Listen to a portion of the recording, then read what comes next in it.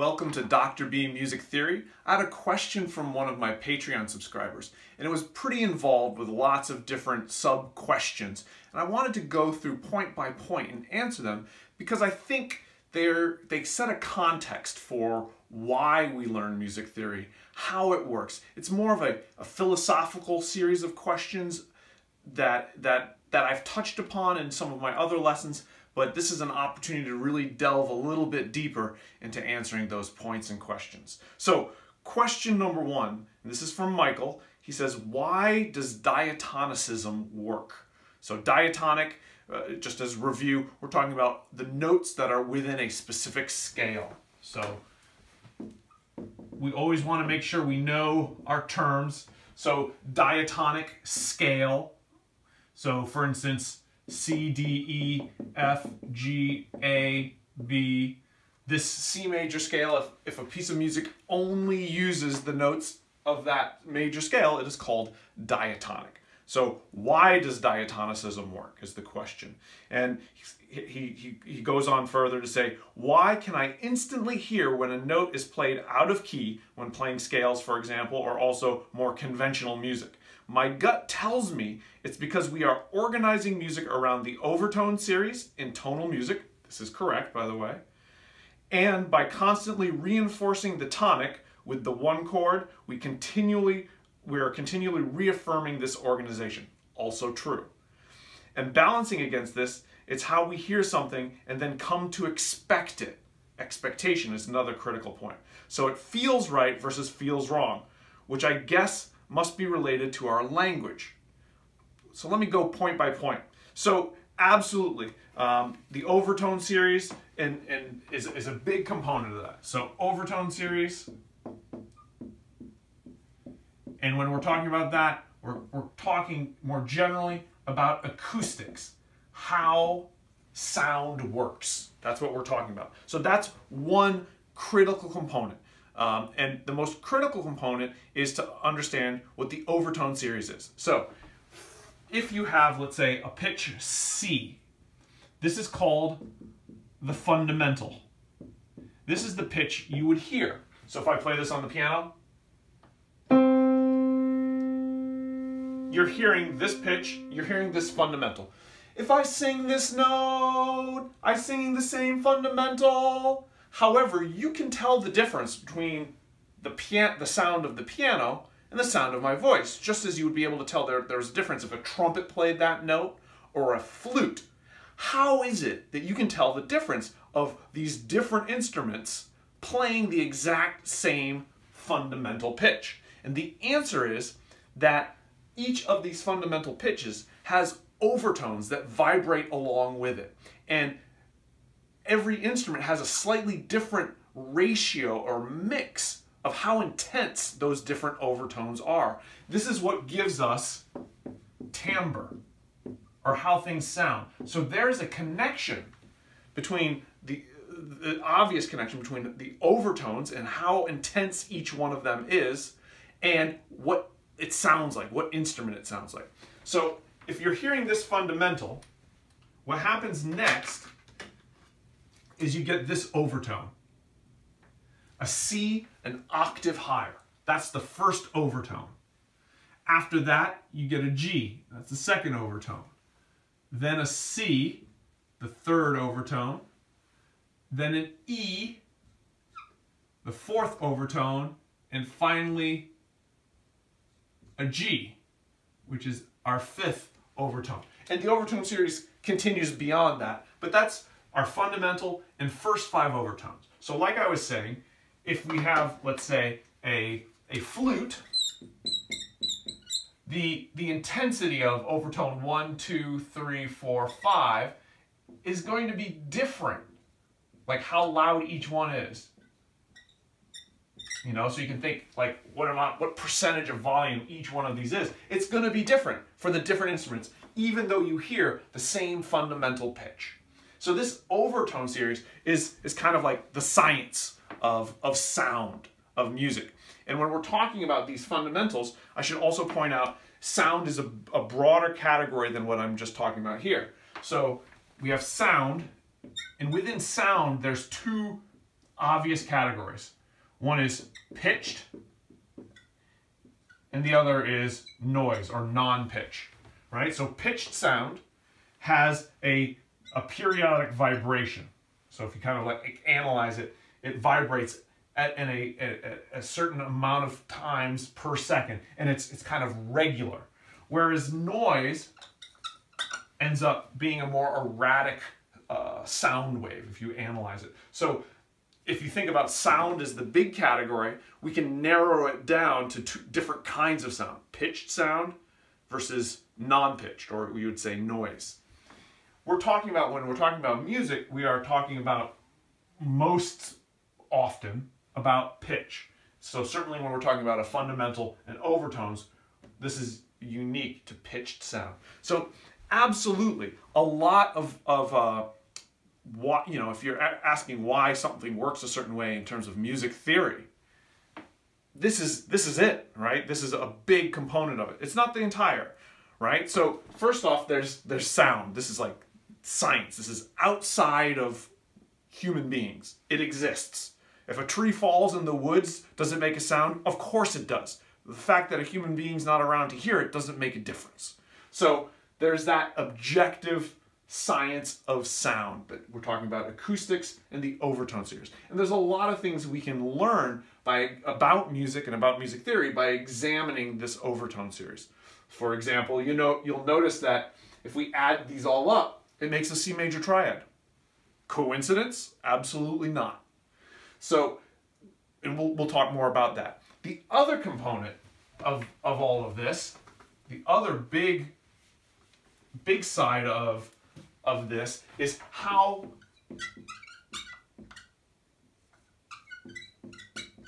the acoustics work with human perception, right? So as human beings, the overwhelming majority of us have a certain way in which our ears perceive sound and our brains process that. Okay, so there's human perception that goes into how our minds work. There's certainly a psychology of how this works.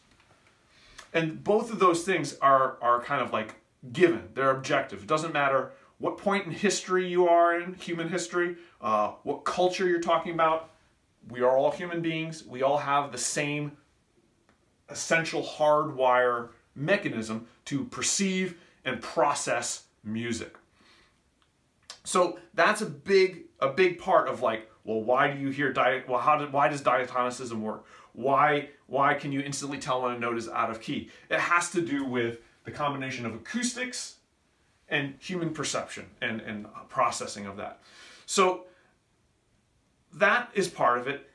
The other part, so we have acoustics being the big part, human perception, psychology, and then expectation. And this has to do with often with repetition. So if you repeat something, it becomes familiar, and then it can act as a tonal center for you. And composers early on in history, we have like the major triad being the most common tonal center, place of rest, place of resolution. And as music progressed, composers figure out ways to be a little bit more creative with that, kind of stretch the boundaries. And so you have seventh chords eventually becoming tonic harmonies when you get later in the late 19th century, early 20th century. And so those are established. So, and even people like Alexander Scriabin, a Russian composer, wrote a piece called Vers la Flamme, and I'm going to play just the beginning of that here. It starts off like this.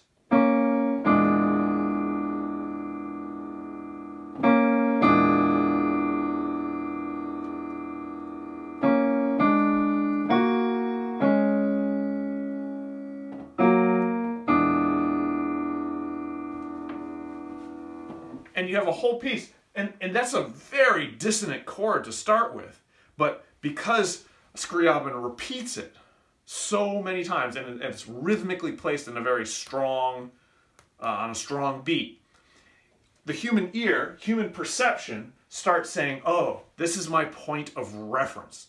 You know, it doesn't matter that it's very dissonant. It becomes your point of reference. So one of the beautiful things about music is the huge number of possibilities and how you can deal with acoustics, deal with human perception and the processing of how our minds hear music, and repetition, and play with all these different aspects of music to have so much variety. It's amazing. So part of what this does is it creates tension, relaxation. And this is really at the heart of what makes music create the emotions and inspire emotions. It's almost, if I were to make an analogy, it's kind of like your ear hears dissonance. And when it hears it resolved to consonance, there's a sense of satisfaction. It's kind of like if you're doing a jigsaw puzzle and you have an idea of what the picture's supposed to be, but when you start sliding in those last bunches of pieces, there's a great sense of like, oh, the world makes sense. This puzzle makes sense. It's everything in its right place. And that is somewhat equivalent to what happens in music, where these dissonant notes that do not blend together, do not mesh together, then go through these permutations until they do kind of harmonize. And like I mentioned with Scriabin, there's ways to like play with that, where you can make the dissonance almost feel like a consonance through repetition and through rhythmic placement. But that ebb and flow of tension and relaxation, dissonance and consonance, is at the heart of what makes music emotional. So let's go back to these questions and see how I've done. There's other factors that go into answering Michael's question. So for instance, right now I've been talking about kind of the objective side of music, the thing that's the universal side of music, which absolutely exists. But there's also a completely subjective side of music at two different levels. One is the cultural level and the other is the personal level. So for example, a piece of music can create an emotion. And I, as an individual, Dr. B, can say, you know what? I don't particularly like that emotion. I don't like that feeling. I don't like that sensibility that this piece of music is creating. Where another person who has had a different life than I could listen to it and say, wow, I really like this. I like the emotions being created here. It makes sense to my sensibilities and my emotional scheme. So there's a very, very personal, subjective side of whether you like or dislike music that has to do with the kind of emotion that's being expressed. The other aspect is there are cultural things. So as a culture, a culture as a whole will have certain ideas of what it believes is right and wrong, moral, immoral, what is appropriate or inappropriate. So if you go through different points of human history, you can obviously see that people had certain priorities at one point in history, and those priorities change, or what's important becomes different. And so there is an absolute cultural aspect to understanding music. So if we take a look at, let's say, within Western music, we take classical versus jazz. There's often some different emotions that can be evoked by those different styles of music, and they're both coming from a Western, though jazz has other influences, obviously African influences. If we look at other non-Western, like let's say Indonesian gamelan music, there, when you say, why does diatonicism work? Then your question becomes far more complicated, because we're not talking about the same kind of diatonicism. We're not really talking about the same kind of major minor scales when we talk about Indonesian music or the subcontinent of India, North Indian, South Indian music. There we have very different scales. And so your question of like, how can you tell? That's partially going to be cultural, is how you can tell. So going back to the question, why does diatonicism work? The answer there is because it does make sense with the Overtone series, human perception, and psychology. Why can you instantly hear where a note is played out of key? Overtone, human perception is part of it. Cultural, is another component of that. And the very final sentence there, which says, I guess this must be related to our language. So a lot of people try to make comparisons between music and language. So it's very common to say a first 4-measure phrase that ends in a half cadence might be considered a question. And then the second 4-measure phrase that ends in a perfect authentic cadence would be the answer. So question and answer. And that's an analogy that works very well with language and music. That said, language and music are also absolutely distinctly different things. And so although there are some similarities, sometimes people go too far in trying to make language, it's not 100% overlap. It's not like me giving you this, making this video and talking to you. That's not music. I don't care if you know, like, if you want to be poetic and say, oh, all sound is music, that's poetic. But if talking about literal use of words and saying this word actually means X versus Y, I mean, like, how the reason we use language is to make distinctions between certain groups of things and other groups of things. That's the whole point of language, and it's very, very important.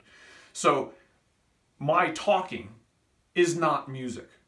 It's fundamentally different. And so we have to be aware when we say, why does certain things in music theory work? Sometimes we'll be able to find an answer if we look at language and grammatical construction, but at a certain point, the analogy has to stop. And so we have to be aware of that. Michael has a whole bunch of follow-up questions as well. He asks, is there a relationship between the expectation part and the overtone series part? I sense there is, but they are not the same thing, question mark. So is there a relationship between the overtone series and expectation? Absolutely. That is a very squeaky pen, but yes, there is a relationship. You can create expectations without the overtone series, like rhythmic expectations, formal expectations, timbral expectations. So expectation is a very, very big category in music, like how we create an expectation in the listener. But in terms of dealing with pitch and harmony, the overtone series has certain expectations built into it. So that's, you know, in part why we have, like, you know, these kind of... Yes, there is an expectation after I play this chord of going... That expectation is in part because of the overtone series. Also in part because of cultural experience.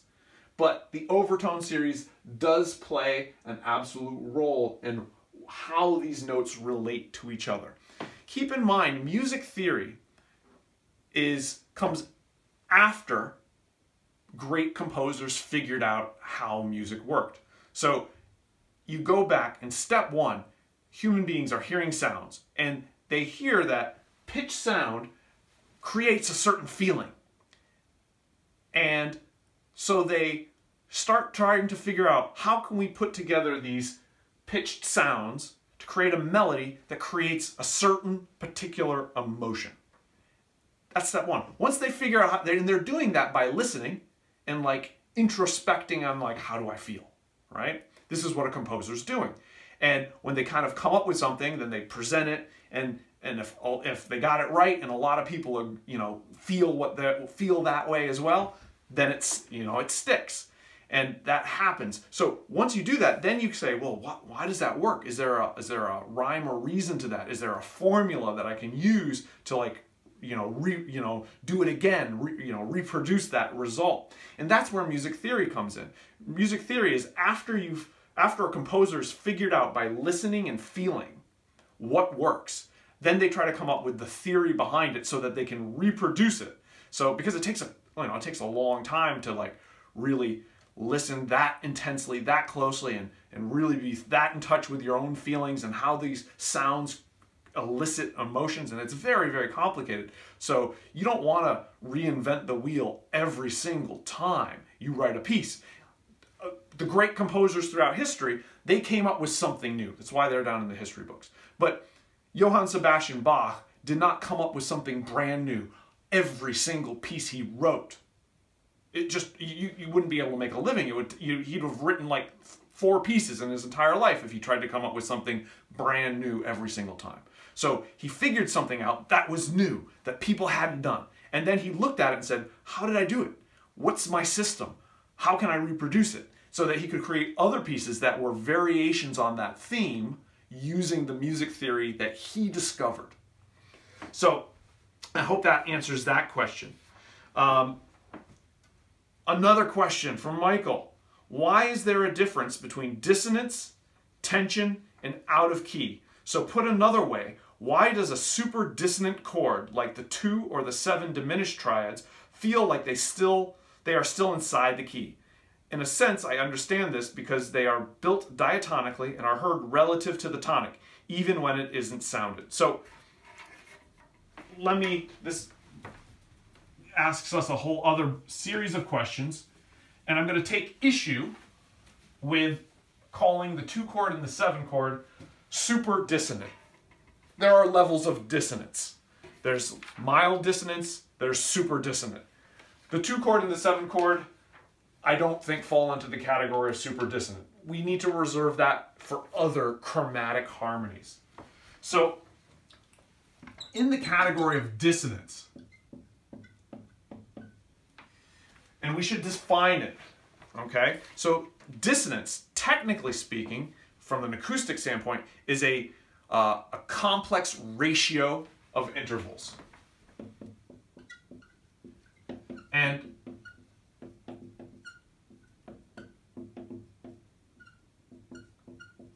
for example, the ratio of the fundamental to the first overtone is a 2-to-1 ratio. And this fifth is a 3-to-2 ratio in terms of like the frequencies per second. And you can continue from there.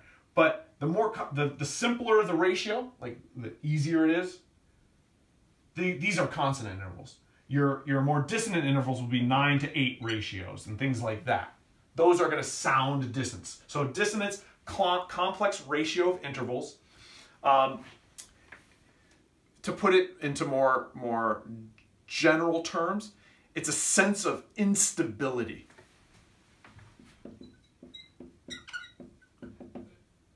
Notice I did not say it sounds bad, because bad is more of a qualitative term. Dissonance can sound great. A certain amount of instability can be exciting. So we're talking about stability versus instability and the interplay between them, the interplay between dissonance and consonance. So it's not that it's bad, it's more of like how you use it. What happens to that instability? Where does it go? So this instability is kind of at the core of what we're talking about when we talk about dissonance. So we should talk about how these different tones get into these different categories of consonance and dissonance. So one thing that's worth noting is if you hear a C and a G, which is a perfect fifth, you get another note that vibrates sympathetically. It's kind of like the way the acoustics work. So C and G resonate in such a way to get another C. It might not be in this octave, it's often an octave lower, but I'm just putting it up here for the sake of being easy to see. So what can we note of that? Well, 2 pitches create a third pitch that's one of the pitches that are already being heard. Okay, got it, okay. Let's say, take another perfect interval, a C and an F, which is our perfect fourth. Those 2 notes resonate in such a way that they also produce a third note. It happens to be an F in this case. Again, not necessarily in the appropriate octave, I'm not writing, but I'm just put it for clarity. So once again, we have 2 notes that vibrate such that they produce produce a third note that is one of the notes already being heard. This is your definition of perfect consonance.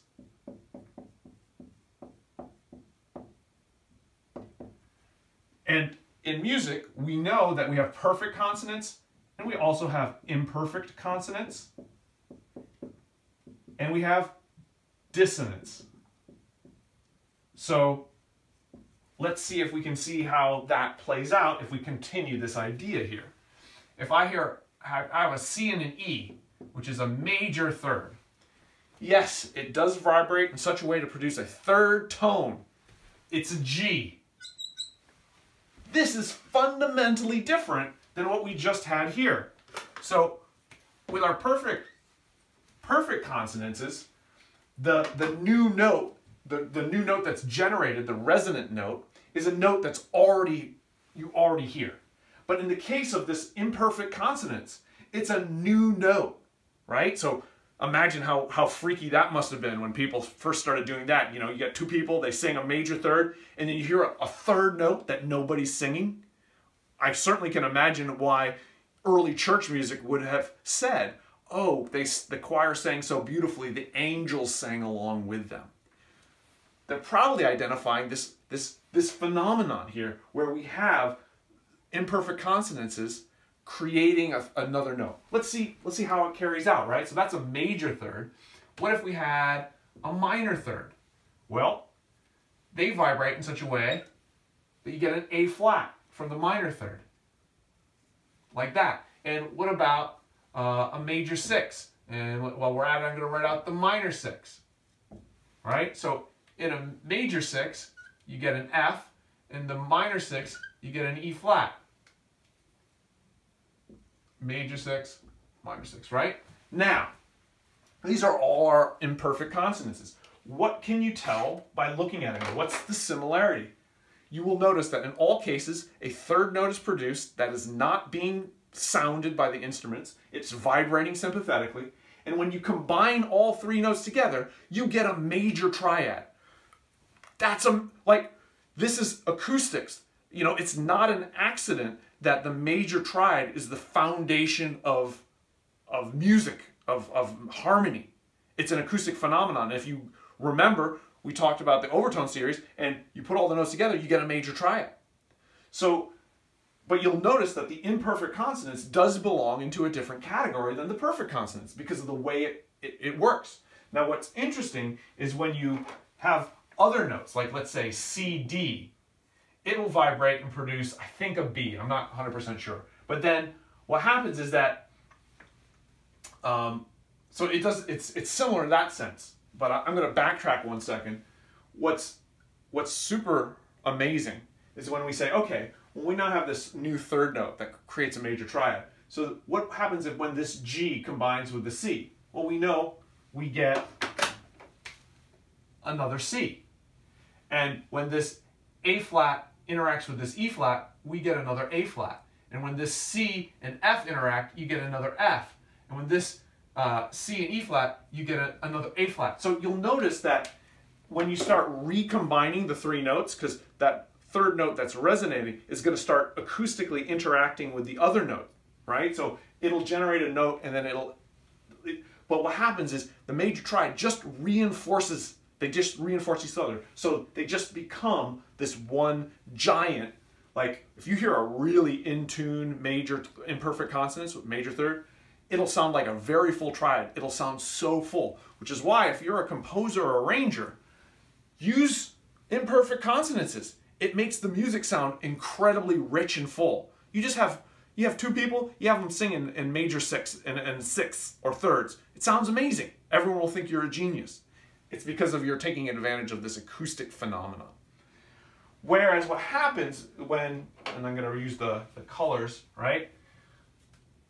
When we do this with other things, like let's say a major second, then the recombinations start happening and they keep going and they keep going and they keep going. And so they never kind of like coalesce into a unit, like the imperfect consonances coalesce into a major triad. The dissonance dissonant intervals never coalesce. They always just kind of like keep recombining with each other, and you kind of get like almost all the pitches at some point just kind of like that. And so that's where the instability of dissonance comes from. So absolutely, it's related to the overtone series.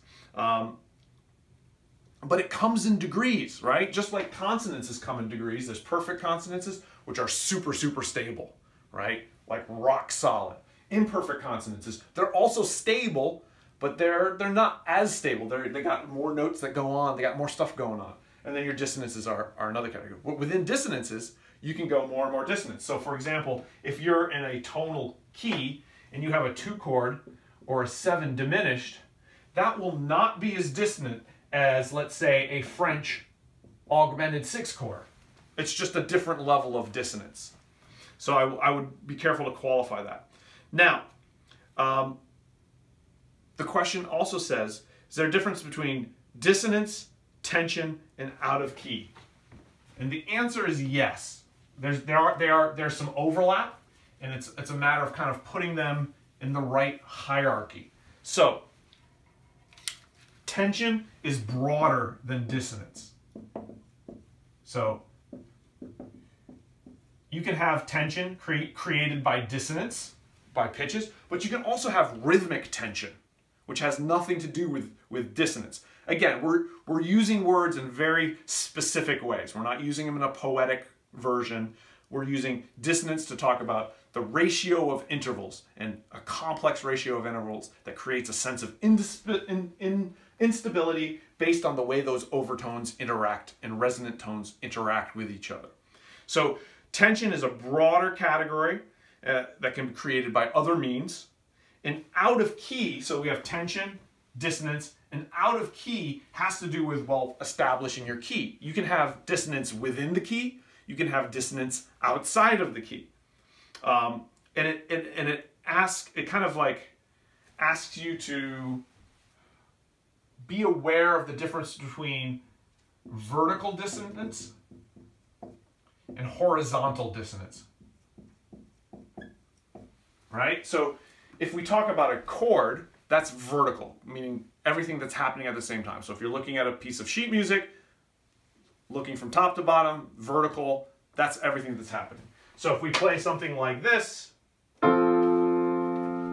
it's a major triad, it's consonant vertically. Now, you can have vertical dissonance, like, so for example, if we were to make that an augmented triad, that's dissonant, some amount of dissonance, certainly more dissonant than the major triad.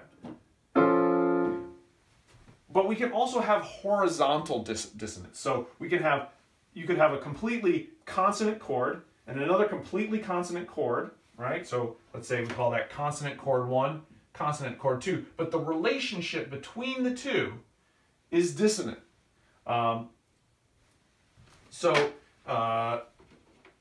Like Carlo Gesualdo is a great example of this. He was a Renaissance composer. He wrote madrigals. And so he would write something that would be like,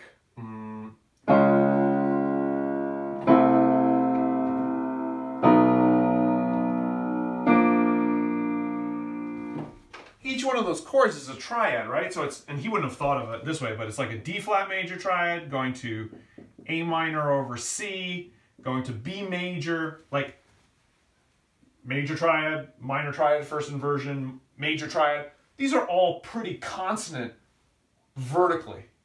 But horizontally, D flat major and A minor, they're like very unrelated in the terms of the overtone series. And A minor to B major is also very unrelated. And D flat compared to B, like, so horizontally, so even though we have vertical consonants in this example by Gesualdo, horizontally, it's extremely dissonant. And so there's a concept you have to keep in mind of both the vertical aspect of harmony and consonance dissonance and the horizontal. Keep in mind things like sonata form is all based around the tension between having the first part of the exposition in the tonic key, modulating to the dominant for theme 2. And then you have this kind of like these warring tonalities, and how it gets resolved in the recapitulation, where in the recapitulation you finally get to hear the second theme. So this is the exposition, and then in the recap you get to hear theme 1 in tonic like you did at the beginning, but you then hear theme 2 in the tonic. And that is the instability to stability, the dissonance to consonance that makes sonata form feel amazing, and why it's so potent in terms of expressing emotion. And that's the heart of it right there. You have this horizontal dissonance of the melodies in the key of the 1 versus melodies in the key of the 5. And then finally, when that 5 gets reunited with its tonic at the very end, all is right with the world. And emotionally, that's so powerful, so satisfying. So keep in mind this broader idea of what dissonance means. It's far more complex than just how a 2-chord or a 7 diminished triad function within a key, and how it progresses. Out of key, kind of that's what we're touching upon. Now, I warned you this was a lot. Michael is very thoughtful and thinking a lot about this. So he continues to ask, but let's say we created a different scale, arbitrarily choosing 6 notes of the 12 available. I assume you could create chords within that scale, and I assume you could, with some finesse, create a kind of functionality between the chords, although perhaps not the same as for the major minor scales. If we heard music created, quote-unquote, diatonically within this new scale, why would it work? Okay, so we gotta analyze this. So it might be worth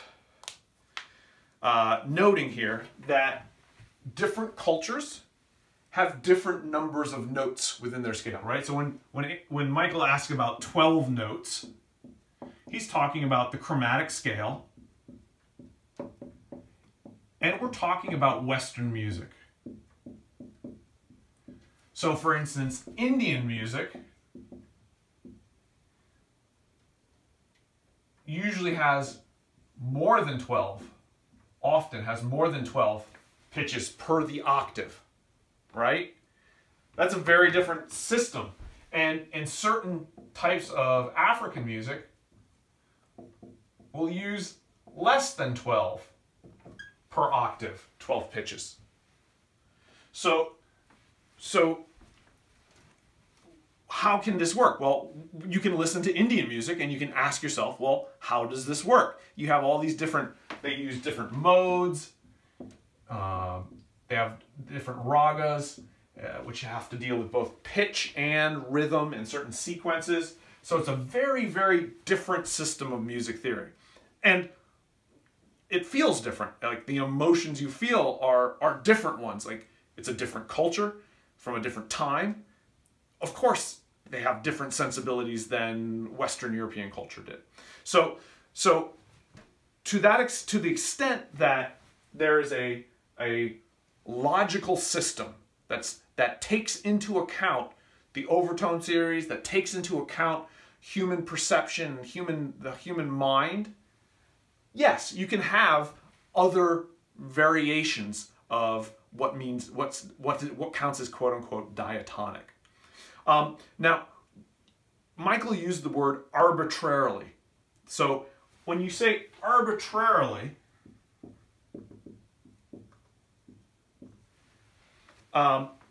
here you might not get something that makes any kind of logical sense with the Overtone series or the human mind. And I'm going to go ahead and open the can of worms that is Arnold Schoenberg and face it head on. So Schoenberg, in terms of music history, becomes kind of influential at the beginning of the 20th century. And I would argue that his system does not take into account the Overtone series or the way human beings hear. And so it is arbitrary.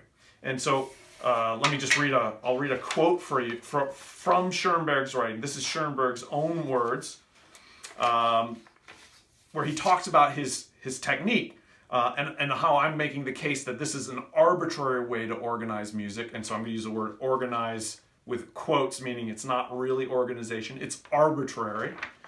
So Schoenberg writes, he talks about the emancipation of the dissonance. So he says, the term emancipation of the dissonance refers to its comprehensibility, which is considered equivalent to the consonance's comprehensibility. A style based on this premise treats dissonances like consonances and renounces a tonal center. Well, we know from what we were just doing here with how the notes resonate that there's an objective difference between a perfect consonance, an imperfect consonance, and a dissonance. So when Schoenberg says, we're going to pretend, he uses the word treat, but he's really saying, well, I'm going to pretend that the dissonance is equal to the consonants. I'm going to treat dissonances like they are consonances. Unfortunately, Herr Schoenberg, they're not. Dissonances are not consonances. Acoustically speaking, objectively, the way human beings hear it. So Schoenberg creates this elaborate system of, both within his atonal music and within 12-tone, that is not comprehensible. It's because it's arbitrary. So you can't simply arbitrarily choose 6 notes or whatever and be like, it's going to work, it's going to make sense.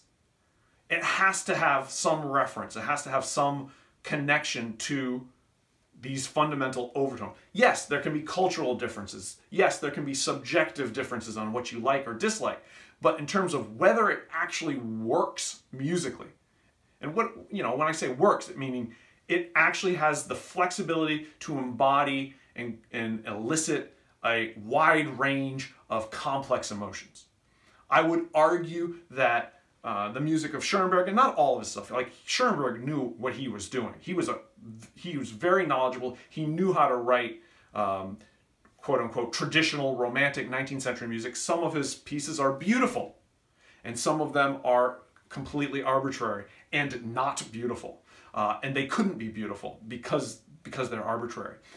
Within that category, they tend to all fall into one emotional kind of area that's typical of German expressionism, of these sensibilities of this kind of like World War angst, like this feeling of irrational, I'm out of control.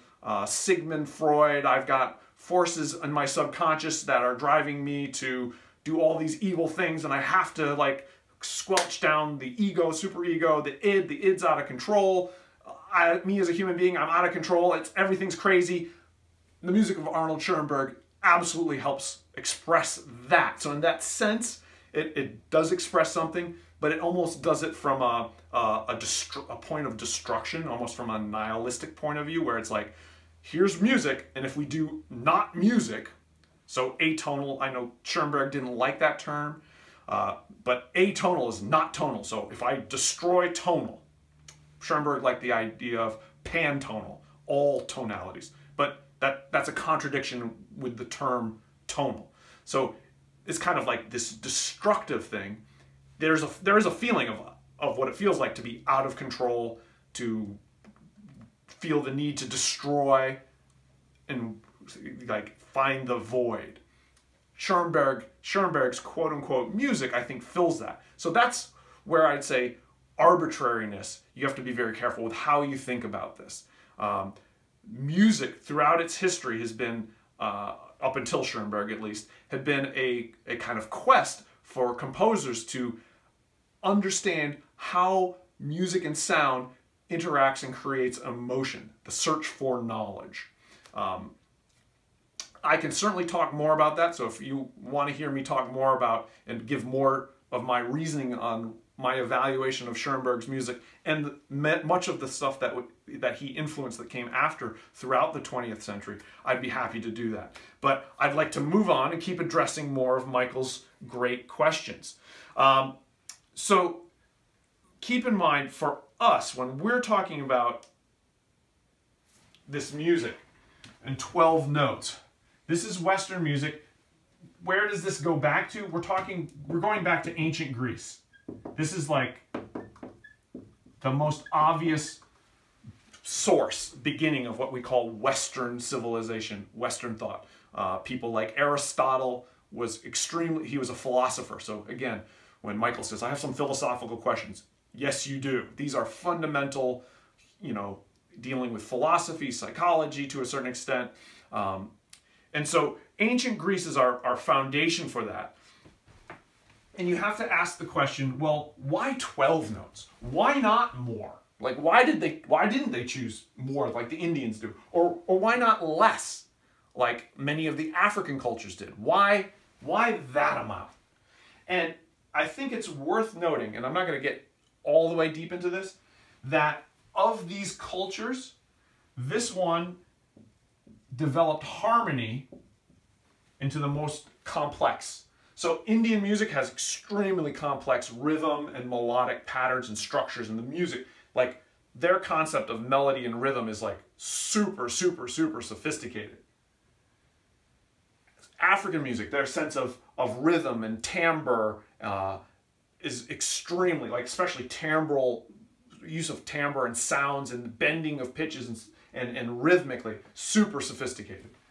But neither of them are anywhere near as complex and developed harmonically as Western music ends up being. And so it's a question of, like, how many notes can you have? You want to have as much variety as possible, so you don't want to have too few notes, without having so many notes that when you start combining them into harmonies, they are just crazy dissonant, and that you can't really organize them vertically into harmonies. I think that's the starting point to kind of answer the question of, well, why 12 notes? Why did the Greeks decide on that? And to be fair, the Greeks didn't necessarily say 12 notes. That kind of developed out of that.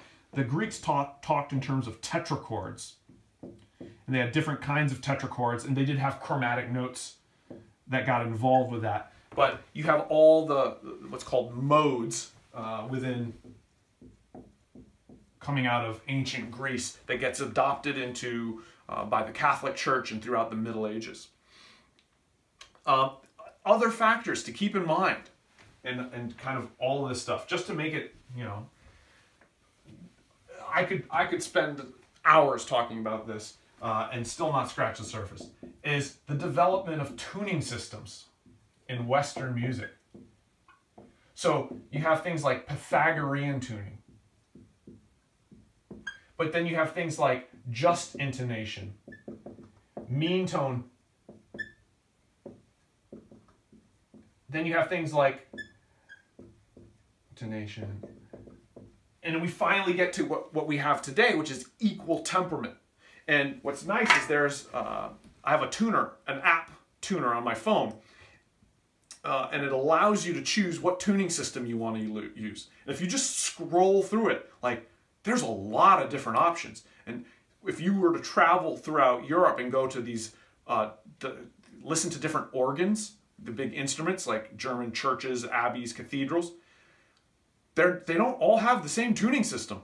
Some of them are a little bit different. And so these overtones, they resonate in slightly different ways. So this was a whole, like, hundreds of years of, like, experimentation on, like, how do we get the best tuning horizontally and the best tuning vertically, and, like, where do we have to compromise one versus the other to get the best of both worlds. The evolution of tuning systems is, I only know the beginning of that story, and there's so much more to learn that plays into answering the question. So I'll keep reading. Let me reread it again, and you can kind of think of all these points I just brought up. But let's say, this is Michael, but let's say we created a different scale arbitrarily, which we know is not going to, has a good chance of not working if it's arbitrary, choosing 6 notes of the 12 available. I assume you could create chords within that scale, and I assume you could, with some finesse, create a kind of functionality between chords. Yes, if you choose carefully. Alban Berg was a student of Schoenberg's, and that's kind of what he tried to do. He took 12-tone music, and then he tried to like finesse it so that it would have hints of tonality, so that it would make some more sense in terms of how human beings hear sound. Although perhaps not the same as major. If we heard music diatonic, why would it work? It would have to work because of those reasons we talked about. Michael then asks, how is it that we can learn to hear the scale and the tonal center? Well, if it makes sense, you're going to be using, this is where your ear training and oral skills and solfege, you would then try to hear those relationships. You go through all the do, re, mi, fa, sol, la, ti, do, re, mi, fa, sol, la, ti, do. You would try to modify it as needed. You could definitely do that. Now, if it's completely arbitrary, it's more of a matter of memorization and learning like all your intervals. So you're just going by interval.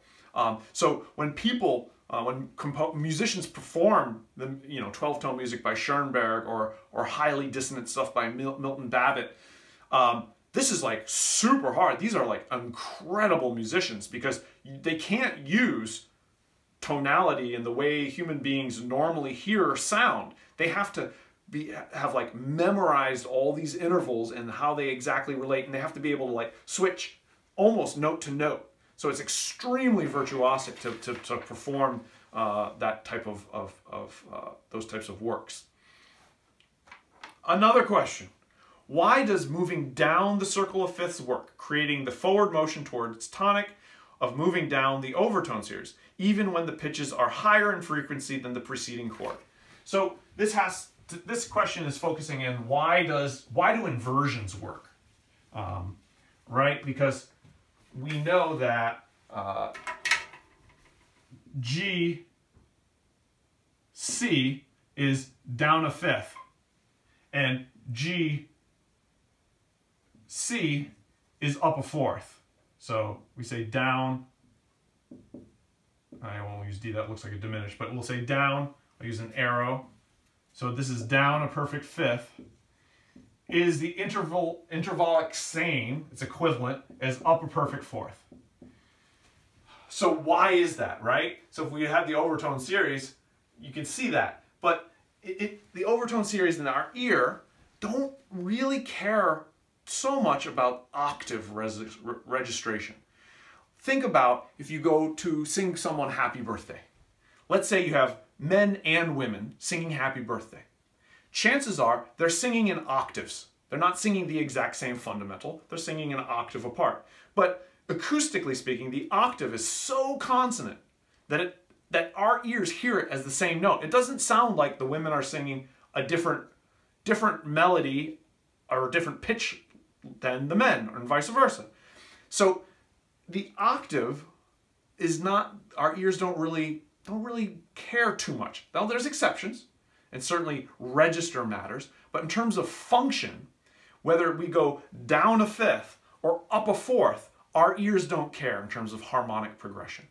They don't. So another question. Michael asks, what would it sound like if we moved up the overtone series in fifths or in fourths or thirds? Is that even possible? Well, composers, they're going to try everything, right? And within certain contexts, sure, that's possible. Now the question is, are we talking diatonically or chromatically? Let's assume diatonic for the sake of ease, and that, let's say we're in the key of C major, and I don't want to go through the circle of fifths. I want to go contrary. It's going to give a different feeling, right? And so there might be a point where we want our audience members to feel like something is a little bit different. We're floating. We're not going forward. We're fighting against the stream. We're trying to get some other emotional context. So in the key C major, if we go from a C up to G, up to D minor, up to A minor, up to E minor, let's say we go that far, what does that sound like? This is backwards through the circle of fifths, right? This is not the way tonal forward motion. What does it sound like? Well, this is why you should learn how to play piano, to answer that question. I'm sorry, let me...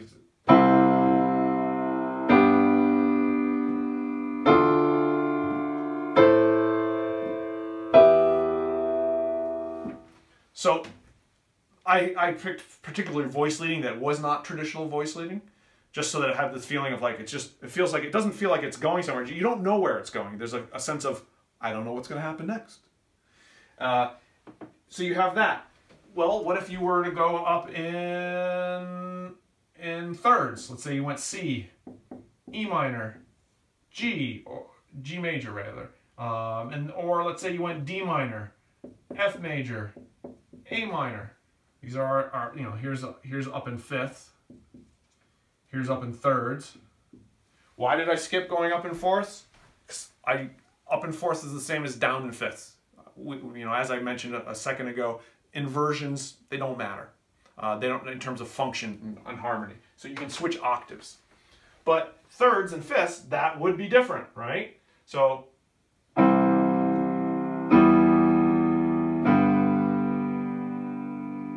that's the C major, E minor, G major.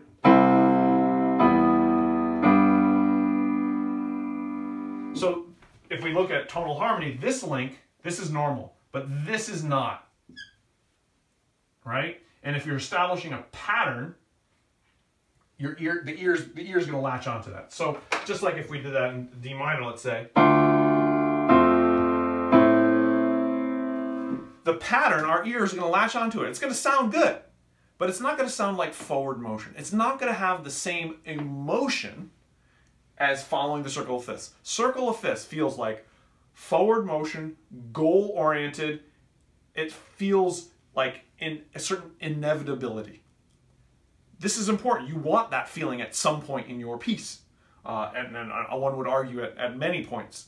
But there's certainly points where you don't need that or you don't want that. And you want a sense of like, oh, something else is happening. Another way that composers will often break away from the circle of fifths and the traditional harmonic progressions is through using a sequence. And a sequence is two chords that get repeated at different levels, at different pitch levels. So you might say, I might say, I'm going to go, let me see if I were to start it, let's say, I'll go.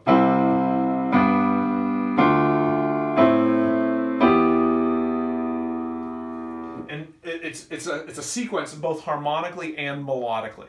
And this is in one of my earlier lessons, I talk a lot about the sequence. So two chords, you have these two chords, and then it'll go up, up, or they'll go two chords, down, down. And so a sequence is another way.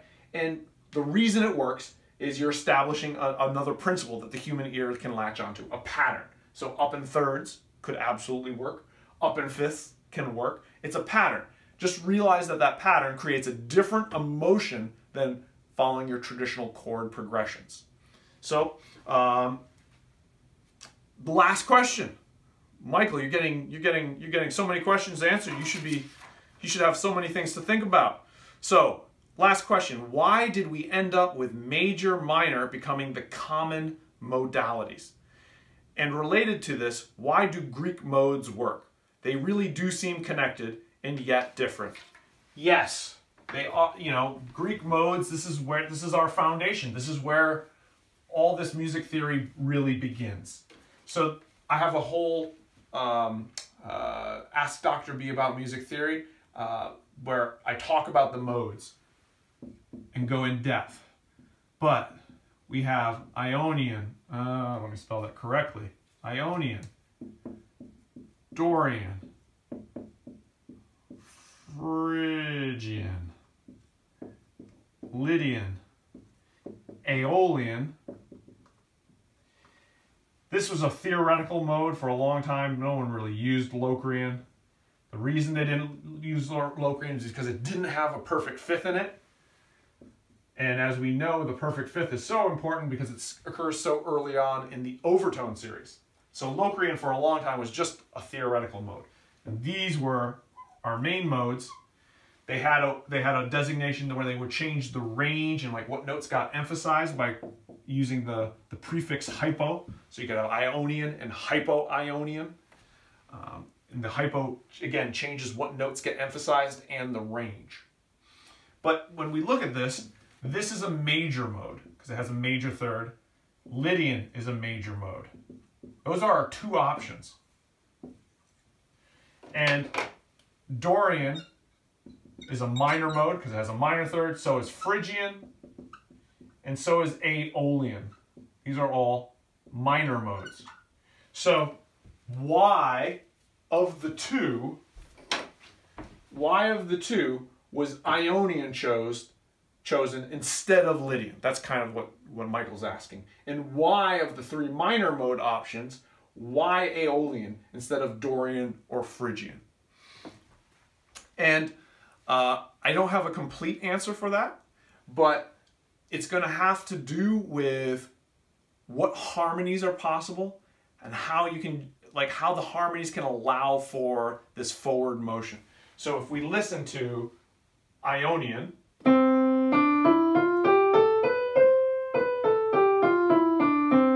and compare it to Lydian,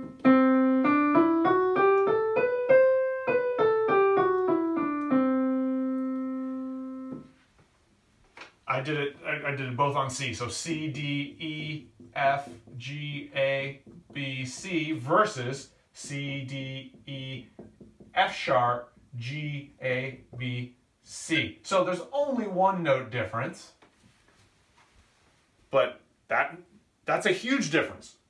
So how does this work, right? So having the half step here versus here.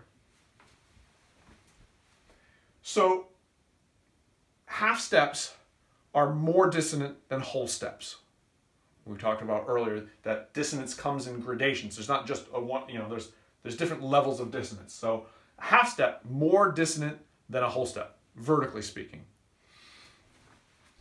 F sharps like to push up to G. They kind of push you up.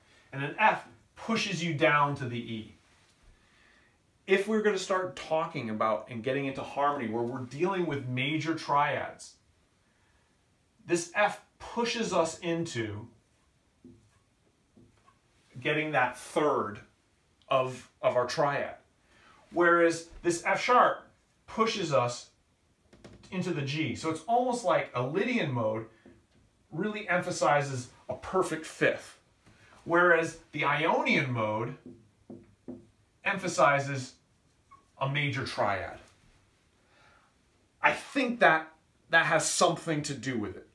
How these tendency tones will lead to certain areas. And certainly as we develop, you have people like Chopin using the Lydian mode. There's a lot of great composers of Broadway musicals who use Lydian, right? Where they're able to use that very nice colorful, the raised fourth. But if we're talking about how things evolved, the evolution of music, I think getting into that major triad was kind of like step one. And the F natural kind of guided us towards that more so than the F sharp did. And so there's similar things when we're talking about minor modes, is like why there. And it's interesting, like things like Phrygian mode, culturally, there's like Spanish culture has more use of the Phrygian mode. They like that minor second sound.